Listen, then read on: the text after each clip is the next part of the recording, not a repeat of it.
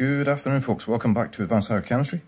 Thought to start with some pretty coloured props because today we are working on the pH of salts. Now, a salt, not the type of assault that gets you in trouble, but a salt is just an ionic compound formed between an acid and a base, all the way back from National 5. Turned out to be true. So acid plus base makes a salt. It often makes something else as well, but we're only really interested in this today. Now, back at National 5, we were just dealing with normal acids and normal bases. I say normal, I should of course say strong acids and strong bases. There was one example that wasn't strong, and that was ammonia, but we never worried about the pH of these salts, and people just assumed that they were neutral. However, if you have a look at my incredible props here, you will see that we have got some in the middle tissue, but I'm hoping the camera picks up the light here actually, otherwise I'm going to look like a muppet. Let's turn the light up a touch and see the colours. We have got some sodium chloride in green, dissolved in water with a splash of pH indicator. Let's pick an appropriate colour, in case you can't see this. Colourblind people, poor souls, really struggle with this section, I wonder why. This here is ammonium chloride, so NH4 Cl at a pH of around about, well, 5-ish. You never normally see the pH of 5, it normally tends to click straight down to red. Because we're usually dealing with strong acids where there's loads and loads of hydrogen ions simultaneously available. Up here at the top in light blue, we have got a sodium ethanoate, so CH3COO, so beloved of cheap salt and vinegar crisps. Let's have a look at why these salts, obviously made from an acid and a base. I'm hoping that you can work out that the sodium chloride is made from sodium hydroxide and hydrochloric acid, both of which are strong. I'll try and put a link up here, by the way, to my strong and weak video, strong and weak acids and bases video. If you haven't seen it, go and watch it, because you won't know what I'm talking about otherwise. So we have got a strong acid, strong base, sorry, and a strong acid, and you can see the pH is neutral. Down here, we have got a weak base. That was ammonia. And a strong acid, which would have been hydrochloric acid. So this was ammonia and hydrochloric acid. Sorry about that pen, time to find a new one. And then up at the top here, we had sodium hydroxide and we had ethanoic acid. Now, I did label the acid, I didn't label it strong because I'm a muppet. I apologise. Let me do that. A weak base and a strong acid.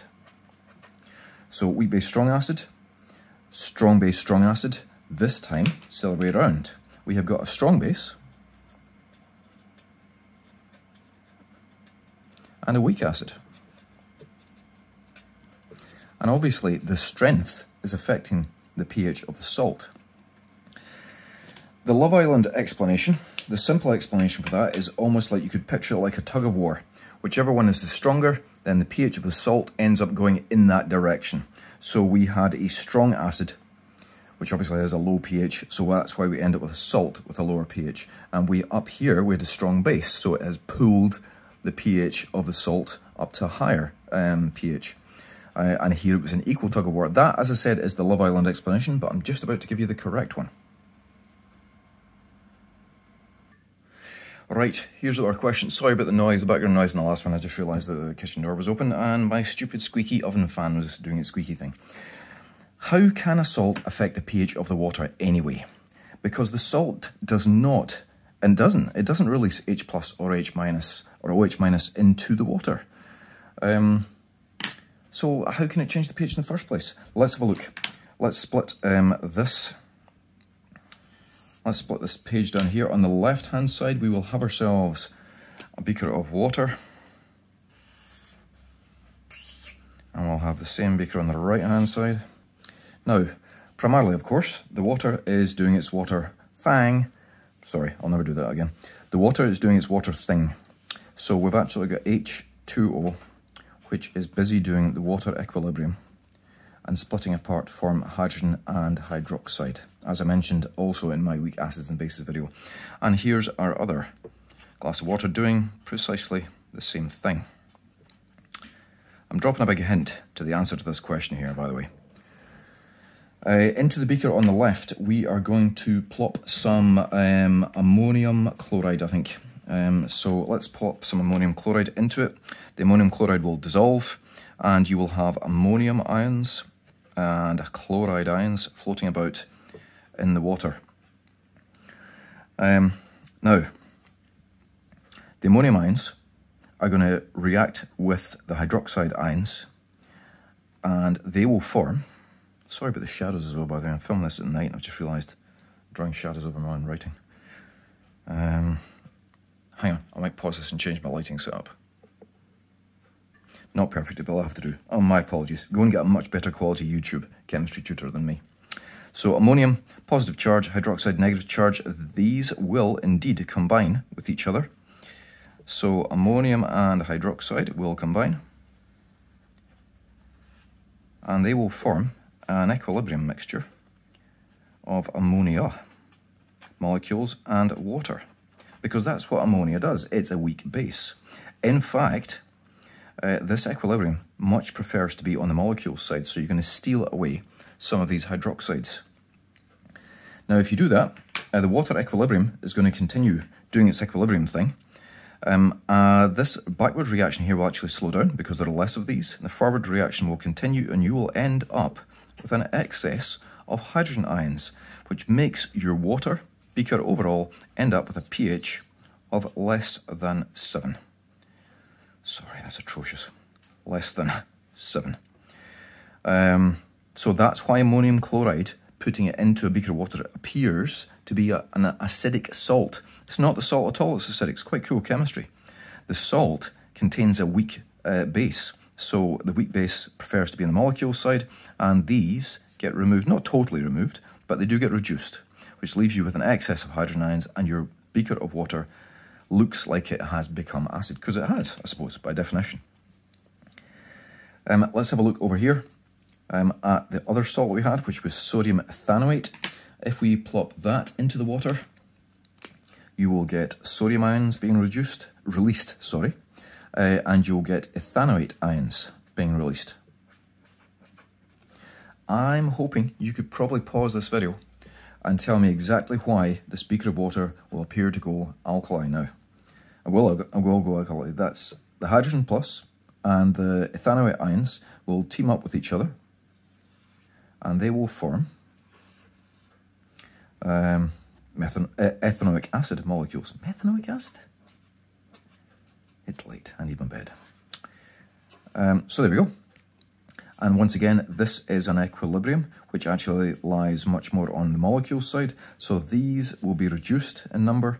The water equilibrium continues to do its thing, and it will drift and produce more hydroxide ions. So you'll get an excess of hydroxide, and the pH of this beaker will now be greater than 7.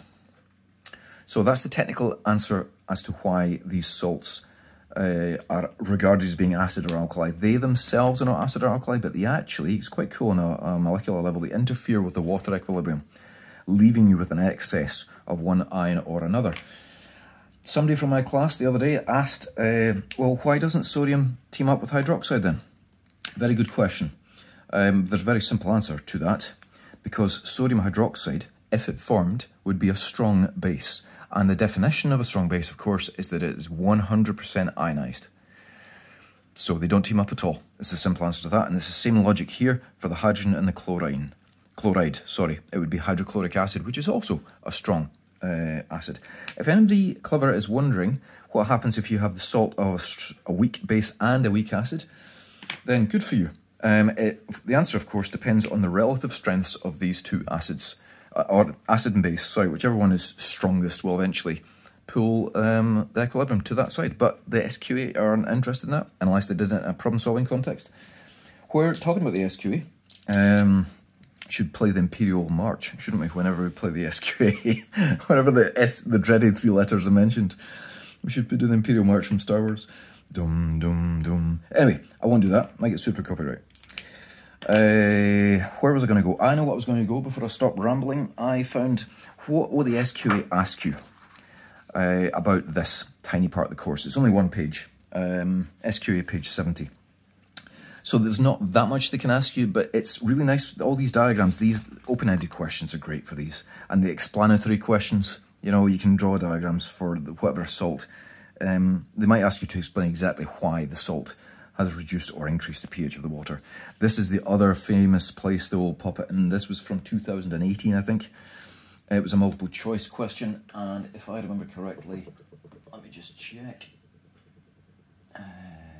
If I remember correctly, they were looking for the... Yeah, they'd be looking for the alkaline salt. That's what they're looking for. So which of the following, when added to water, will produce an alkaline solution? That was the wording of the question. And if we have a look through this, you will... Personally, I would do a quick analysis and say this salt here was from sodium hydroxide, and this was from sulfuric acid because it's sulfate. Don't forget the sulfite ion would be from sulfurous, which is a weak one. So this is sulfuric, H2SO4. So that's basically strong and strong. So this will be pH 7.